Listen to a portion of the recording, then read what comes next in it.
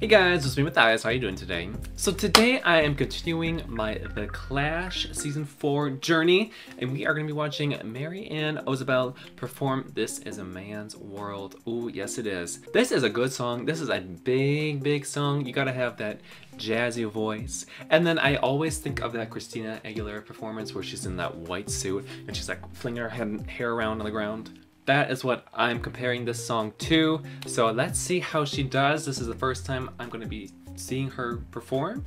Hopefully she does well. Also, I don't know what happens with copyright, but some of these performances get blocked, and then some of these performances don't have any claims on them at all. So if one video is not blurred and then another video is, it's just because one video got a copyright claim and the other one doesn't. And like the copyright claims aren't just like demonetized, which I don't really care if that happens, but when they get fully blocked, there's like nothing I can do and I have to blur them. So just a heads up, if you see that in the future, that is why some are blurred and some are not blurred. Anyways, let's get on with this performance. Here we go. This is a man's world. She's wearing the white suit. Well, it's not a white suit, it's a white dress. But that reminds me immediately of Christina. This is a man's world. This is a man's world.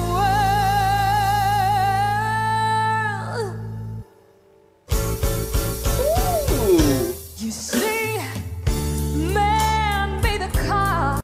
Yeah, flip that hair. I wish I had hair to flip it, but ooh. To take us over the road. She kind of reminds me a little bit of Fritzy from last season. That kind of attitude. Man made the trains to carry the heavy load. Man made the electric lights to take us out on the dark. Man made the bump on the water like no man beyond. This is a man's world, but it won't be nothing.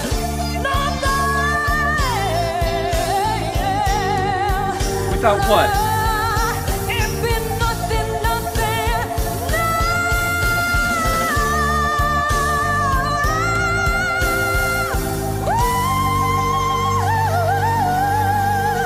This is a man's world, but it be nothing without a woman or a girl.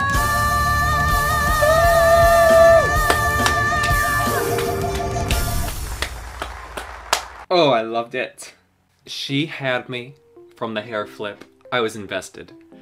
And then she continued, her voice supported the sass. You know, it's one thing to have the sass, but then if you don't have like the voice or the talent to back it up, then it's kind of awkward to watch. Like, could you imagine if she's like doing this and like this, but then she sounded bad?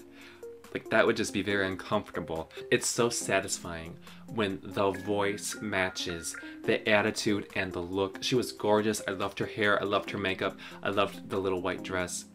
I'm a fan.